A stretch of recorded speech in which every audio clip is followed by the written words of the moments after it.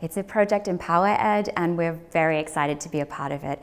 It's something that's creating a new community and creating new connections between multi-stakeholders or multiple stakeholders within the entire European landscape of education. So it's looking to promote existing opportunities to really amplify things that are happening in areas within Europe that maybe we weren't aware of previously, and it's about connecting, supporting them, and helping to find areas of collaboration in education.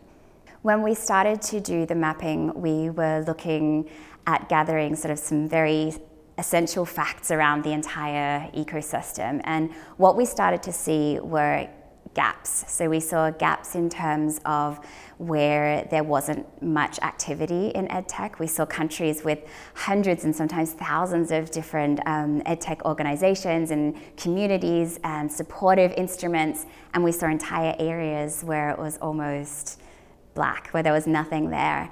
We also saw that there were big gaps between the genders, so great gender disparity in terms of funding, in terms of who is founding, and in terms of who is managing some of our EdTech organizations.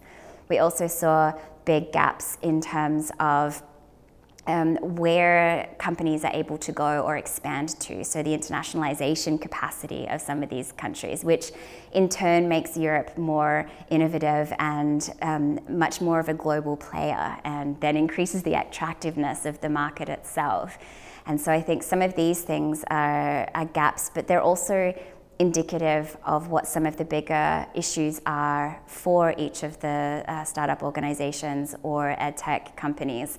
And that looks to things like the transparency, the way that the public and the private institutions are able to work together, the different kinds of mechanisms that are in place to support EdTech, and that's looking at things like funding mechanisms, that's looking at support in other manners, even if it's founding support, information, the better ways of moving into different international markets, sort of creating handshakes for that. And there's, we saw a lot of different areas where we can proactively then start to engage with different activities. And I think the key thing that came out of the mapping that we started doing last year was understanding that the majority of all EdTech organizations in Europe are really small companies. So they're classified as micro organizations or micro enterprises, and that means that they have 1 to 10 employees, and mainly that's about 1 to 3. And so that has real implications if you start looking at what's possible in terms of support and what our European market needs, which is going to look very different to some of the international markets.